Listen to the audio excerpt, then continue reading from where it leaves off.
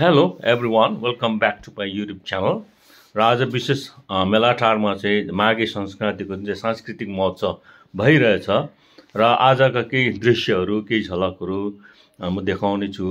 जस्तै नृत्य है, जस्तै गीतहरू छ र नाटक पनि प्रस्तुत गरिरहेका छन् है, त्यो म तपाईलाई देखाउने छु।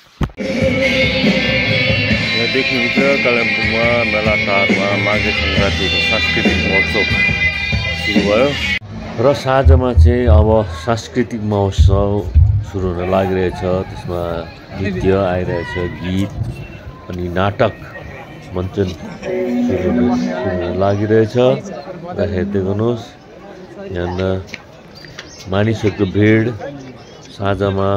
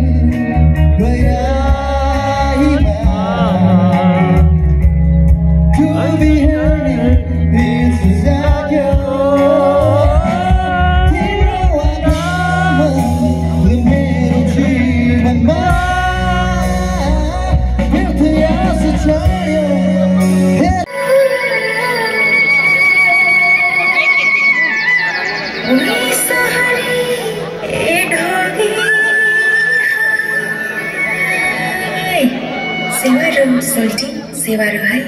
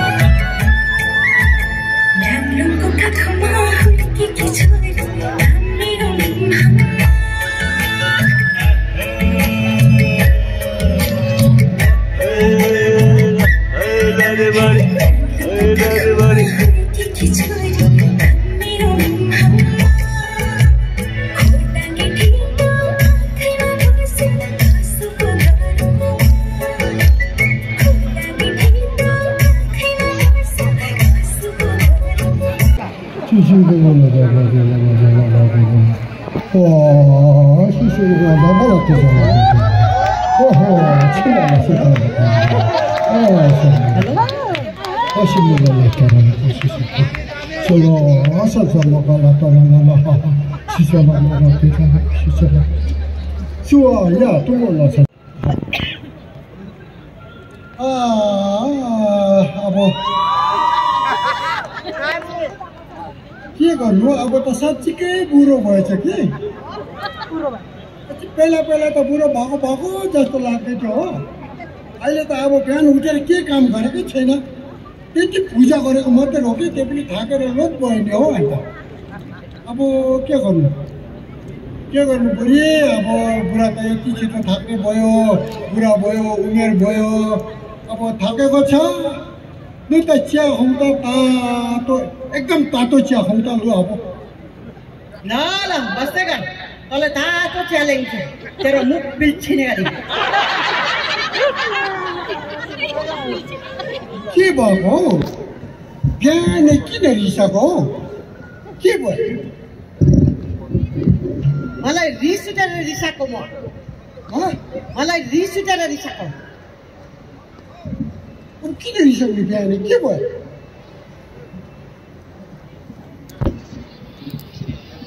अब हामी बिहा भएको कति वर्ष भयो भन् त के अरे हामी बिहा भएको कति वर्ष भयो भन् न ल फेरि जोस चल्नु थाल्यो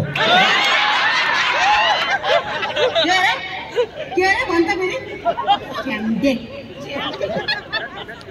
सेम्टे भन्दै इङ्ग्लिसमा सेमडे भन्छ के भनेको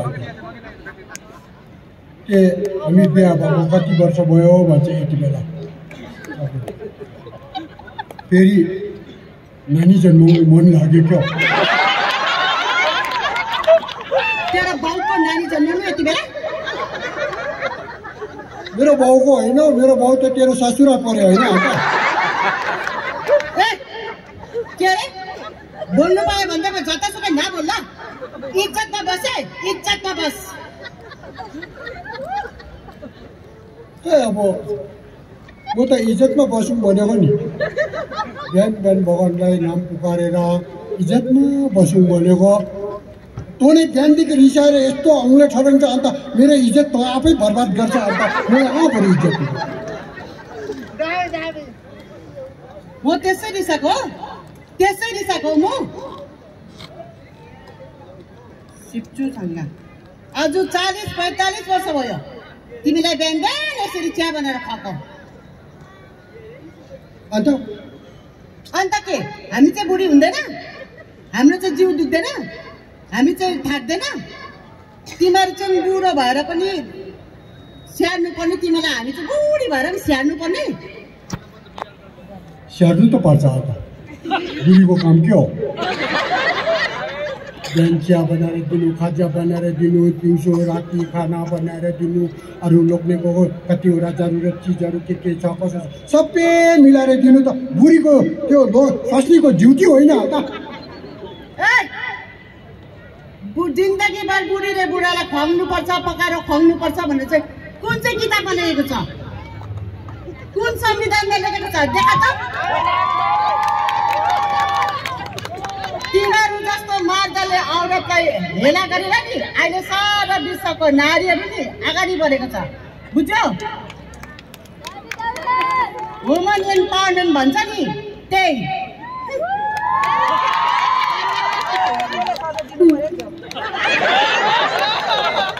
मैले चाहिँ तिमीलाई कहिले हेप्यो हो कहिले हेला गर्यो हो भन् त मैले चाहिँ तिमीलाई हेला गरेको छैन त हो फेरि एउटा कुरा याद गर्नु कि सबै लोग्नेले चाहिँ आफ्नो स्वास्नीलाई हेला गर्दैन है बुझ्यो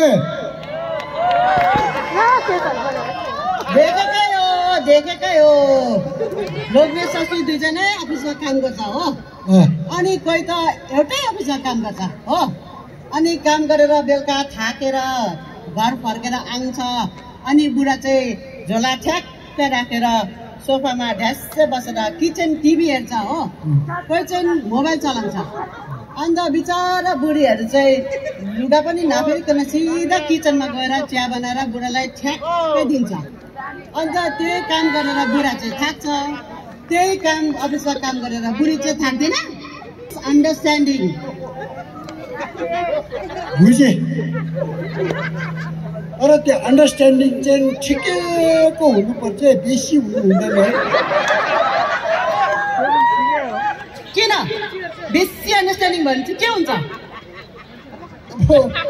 बेसी अन्डरस्ट्यान्डिङ भयो भने चाहिँ आफैलाई च्याम्पियन जस्तो लाग्छ कि अन्त त्यहाँदेखि त फुर्सदको टाइममा त आफ्नो बुढालाई बिर्सेर अर्काको बुढालाई अन्डरस्ट्यान्डिङ गर्नु गयो भने मलाई त्यसमा एउटा सम्झेको भन्छ भन्छ ए हात लगाएको हामी पनि सक्छौँ ए जग्गा त मलाई हात लगाएर हेर्छ एकपल्ट हात त लगाएर हेर न तँलाई म हेरेसमेन्ट केस लगाइदिन्छ हेरेसमेन्ट केस मैले तँलाई कहिले हेरेस गरेँ मैले तँलाई कहिले हेरेस गरेँ भन् त कहिले हेर्छु मैले तँलाई कहिले ए छुको मलाई छुको मलाई अझै छुएर हेर्छ तँलाई म रेप केस हालिदिन्छ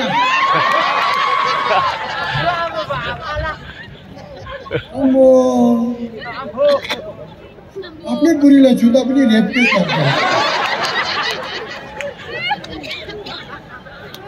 आफ्नै बुढीलाई छुँदा रेप केस लाग्छ भने अर्काको बुढीलाई छुयो भने कस्तो केस लाग्छ रेप केस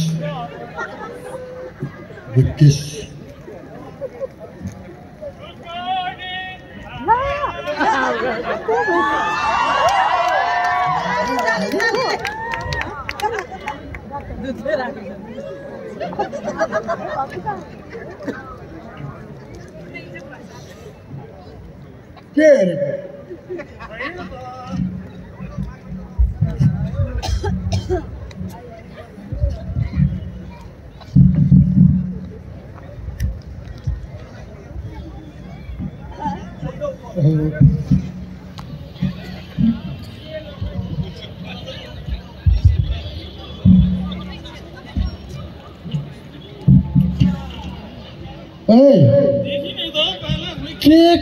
के खोजेको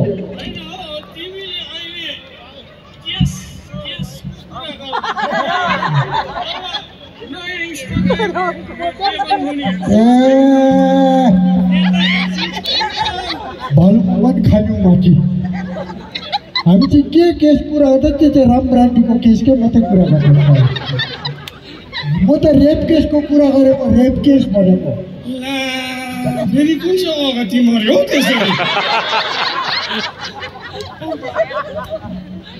कहाँ भएछ हौ त्यस्तो चाहिँ रेप केस अब त्यो रेप केस चाहिँ कहाँ भयो कहिले भयो त्यो चाहिँ मलाई थाहा छैन कि अब यहाँ मेरो घरमा चाहिँ रेप केस हुनु आँटेको छ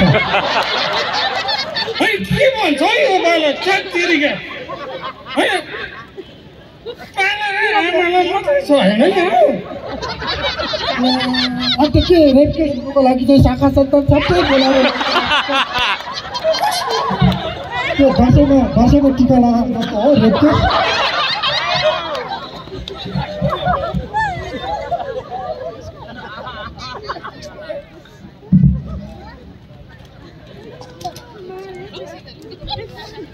त्यसैले हो अहिले तिम्रो घरमा कतिवटा गाई छ? मेरो अहिले नि एक मौ मात्रै गाई छ हौ किन ए त्यसै सोधेको नि भाइ। अनि तिम्रो पानीको उस चाहिँ धाराको पानी खान्छ कि सरकारी पानी खान्छ? मेरो घरमा त नि सरकारी पानी पनि आउँछ धाराको पानी पनि छ किन हौ होइन दुध अलिक भाग्लो रहेछ नि त।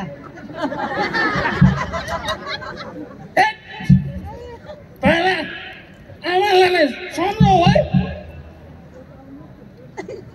कस्तो हौ यत्रो बिहान आदर रातमै उठेर घाँस दाना पानी दिएर कठ्याङ दिने चिसो नभनिकन यस्तो दुःख गरेर दुध ल्याउनु पर्छ कि आमामा दुध त बाक्लो रहेछ भन्छ हौ मलाई त। सम्झौ है तिम्रो आमालाई अलिक सम्झौ। के सम्झाउनु अघि घरकै कुरा सम्झाउँदा त रेप केस होला जस्तो भयो।